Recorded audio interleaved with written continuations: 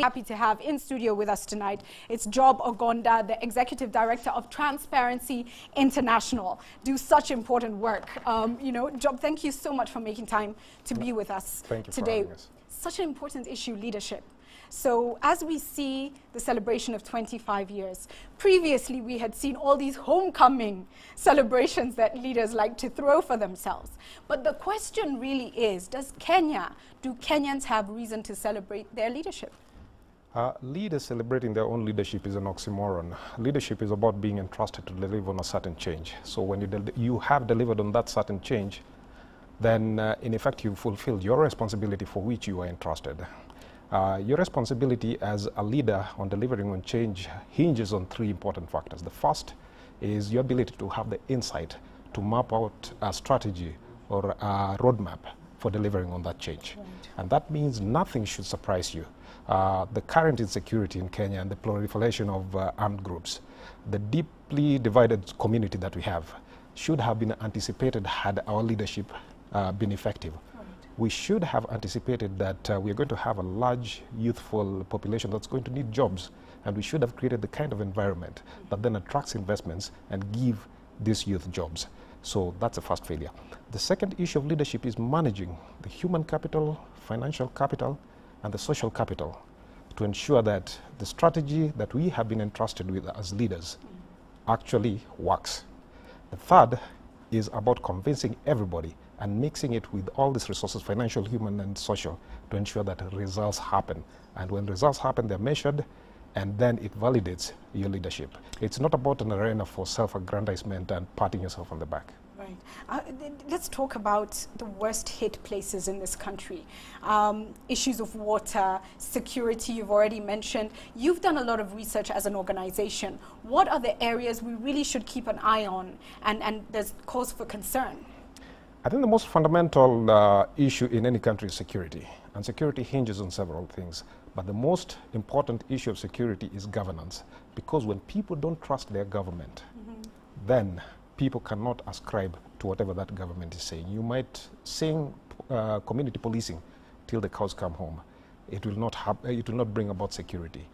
Governance is about instilling trust of the people in the government that they lead, that leads them.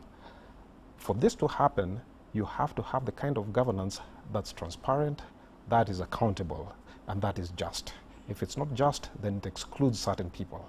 And that is what worries me about the clamor for the removal of the Kadis Court, for the reduction of certain people's rights within the Constitution. The second thing is that without accountability, then leaders are not doing that which we entrusted them with our power to do. So without accountability, our resources are not being used well. Our financial resources are not being used well. Our economic resources are being plundered. So accountability is a fundamental. Transparency, our ability to know how our power and our resources are being used, is also fundamental. Without those three, you do not have the trust or faith of the country in leadership, and therefore you don't have security. How do we say to leadership, hold on a minute, before we celebrate, or even, as you look back at a legacy, you must look at the people first. How do we start to make that point without having to go to the streets and demonstrate?